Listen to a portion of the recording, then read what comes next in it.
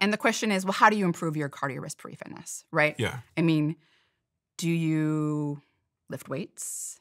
Do you go for runs? Do you bike? What is it that is really good at improving cardiorespiratory fitness? And that's the question that a lot of exercise physiologists have answered over the last couple of decades. You want to do and engage in what's called vigorous intensity exercise. So this is the kind of exercise where you're not able to have a conversation when you're engaged in it, right? So your heart rate is going up to about 80% your max heart rate. You're not able to really talk. And I would say, it's something that can be done in intervals. So you can do high intensity interval training. So you have these intervals where you're getting your heart rate up, you're doing vigorous exercise, and then you have recovery periods where you're kind of resting, you're lowering your heart rate, you're not doing that maximal sort of exercise. And I say this because there have been studies, multiple studies, that have shown people that engage in moderate intensity exercise. So this is the kind of exercise when you're breathy, but you can still kind of have somewhat of a conversation while you're doing it. Like the Stairmaster. Like the Stairmaster, yeah, exactly. Even people that are engaging in that type of exercise for 2.5 hours a week, so this is following the physical activity guidelines, 40% of those people can't improve their cardiorespiratory fitness. And it's like, well, I don't know about you, but like, I don't want it to be a coin toss in terms of like, if I'm doing that kind of exercise, well, if I have a 50% chance of not improving my cardiorespiratory fitness if I'm doing this, I want the sure thing. And the sure thing is you take those people and then you have them engage in high intensity interval training and they're able to improve their cardiorespiratory fitness. And that's because you're putting a stronger stress on your cardiovascular system. And so the adaptations are greater. And part of the adaptations are you're able to bring in more oxygen, carry it to your muscles, carry it to your other tissues better. And so that's your cardiorespiratory fitness. And so that's really, I would say, the bottom line here is engaging in even just once or twice a week. And I would say that the most well-researched protocol for that would be something called the Norwegian 4x4. And that is where you're doing a longer interval. It's a 4-minute interval. And it's best done on either a stationary bike or maybe a rowing machine. And you're going as hard as you can and maintain that intensity for 4 minutes. And then you're going to go down to light exercise and recover for 4 minutes and let your heart rate go down. And you do that 4 times. So it's a 4x4. And that is probably one of the most robust ways to improve cardiorespiratory fitness. But there are other ways, even doing, 1 minute on, 1 minute off. So you do 1 minute as hard as you can go, again, for that entire minute. You're not going all out, but as hard as you can and maintain that for the entire minute. And then you rest a minute and you do that, 10 times. So it's a 20-minute workout. So for the several million people that are listening right now, if you had to prescribe them all something to do, and it was the minimum they had to do, tell me what exactly the workout would look like and how frequent it would be on a weekly basis. I would say the minimum effective dose would be once a week. Okay. And it would probably be the 1 minute on, 1 minute off if you want like the upper end robust effects of improving cardiorespiratory fitness. You can still improve it with something like a Tabata.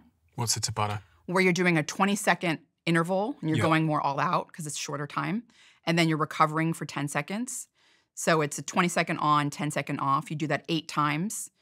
And if you repeat that twice, so it's essentially a 10-minute workout. That's also something that can improve cardiorespiratory fitness. But I would say, and I'll tell you why there's the minimum, right? So the 1 minute on, 1 minute off. But I would say the Norwegian 4x4 is the gold standard. And that's because it's not only improving cardiorespiratory fitness. This is probably one of the most exciting pieces of evidence I've seen with respect to, exercise and aging. And that is that being part of an exercise protocol was shown to reverse the structural changes that occur with age in the heart by 20 years. So, what do I mean by that? I mean, people that were 50 years old that were sedentary, so they weren't really going to the gym, they weren't engaging in any sort of physical activity, But they weren't, they didn't have diseases. They didn't have type 2 diabetes. They didn't have cardiovascular disease. I would argue being sedentary is a disease, but putting that aside, they didn't have any diseases, right? And they're 50, so they're midlife. And this was done by Ben Levine out of UT Southwest in Dallas. He took these, 50-year-olds and put them on a pretty intense exercise routine for 2 years, or a stretching routine. This was like the control. And this type of exercise routine was progressive. So they started out lighter and sort of work their way up, right? Like you don't want to just start with the Norwegian 4x4, people that never exercise. I mean, that's going to be tough. So it was a progressive sort of building up to that. But towards the ends of about the first 6 months, these people were exercising about 5 to 6 hours a week. And that included 1 to 2 sessions of the Norwegian 4x4. And it also included a lot of, they're doing moderate to vigorous intensity cycling or running and some strength training as well. And they did this for 2 years. Their hearts were looked at. And so as we age, our hearts shrink and they get stiffer. And that plays a role in causing cardiovascular disease. I mean, that's the #1 killer in the United States. It also affects cardiorespiratory fitness, right? Why does the heart, stiffen with time? Well, it has a lot to do with actually being exposed to a lot of glucose. When you're eating a lot of refined sugar and refined carbohydrates, you're having a lot of glucose around in your system. This causes a chemical reaction called glycation. So you get these advanced glycation end products that sort of react with your collagen that's lining your heart and your myocardium, and it causes it to stiffen. And so now the heart can't really respond to stress well. It's stiff. And that plays a role in like heart attacks, for example. So exercise is one of the best things you can do to move glucose out of your vascular system and get it to your muscles. And so that's one of the things that it does and helps with not causing that stiffening of the heart.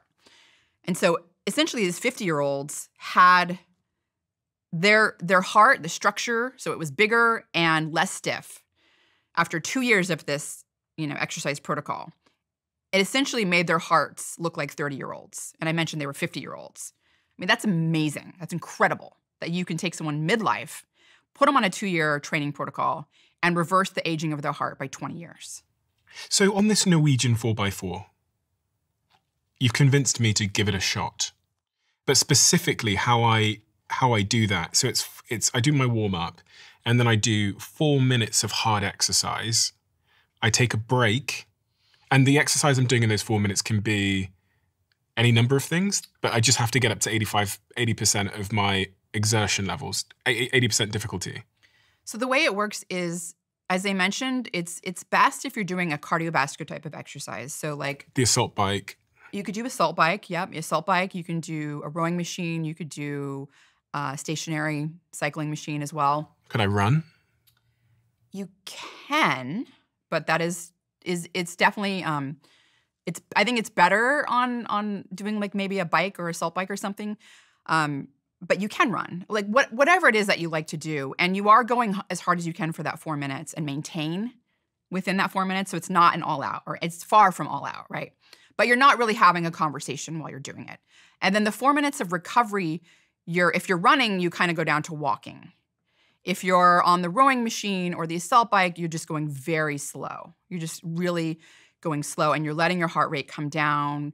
You're letting your muscles kind of recover, your cardiorespiratory fitness, your cardiorespiratory fitness system recover somewhat. And then after that 4 minute recovery, you go back to the 4 minutes of like intense again. And you're doing that 4 times. It's not easy, but people can start out, even if you start out with not going super, super hard in those 4 minutes where maybe you can have a conversation, but you're still going harder than you're used to pushing yourself. And I think for people that haven't really engaged in any type of high intensity training before, that's a good idea where you can't just start doing it right out the gate. You want to kind of work your way up that. So doing the 4 minutes, just try to put in as much effort as you can, right, during those 4 minutes. And then you do your recovery and you repeat that 4 times. But then work your way up as you do it 1 week, 2 weeks, a month later, 2 months later, and really try then to get to that point where during those 4 minutes, you're getting, you're pushing yourself hard where you're not really able to have that conversation.